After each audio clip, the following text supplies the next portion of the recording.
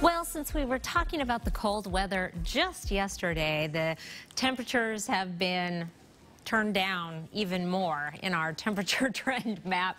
Here is a look. This white line right here is average. Today, we were actually a little above average. It's 73. 70 is our average high. Our average high drops to 69 tomorrow and then goes down about a degree every other day right on through the first week of October. So we're down in the mid 60s by this time next week. But as you can see, our temperatures little below average the next couple of days, then we really drop below average, and this is the time period that we are really focusing on. Saturday, Sunday, and Monday, a winter-like storm system setting up over the region with a big dip in the jet stream expected here, an Arctic front. We are going to get those windy conditions on Saturday coming down the Okanagan Valley and the Purcell Trench, very much like winter.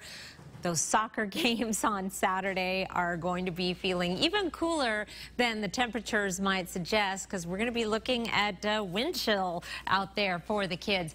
Also, the first frost or freeze of the season for many locations. Some of the outlying areas have already been down around there, but if you do have any tomatoes or other tender plants that you're trying to nurse through these last few days of the growing season, you'll want to take precautions through the weekend. It looks like it's going to be especially cold Saturday night into Sunday morning and Sunday night into Monday morning. Also, the potential for snow with this system, because we are going to be unsettled with a chance of precipitation almost every day starting on Thursday. Some snow mixing in the valleys and accumulating snow possible in the mountains as well. Here's a look at your 7-day forecast. We're dry tomorrow, beautiful day, light winds, sunshine, but cooler than today.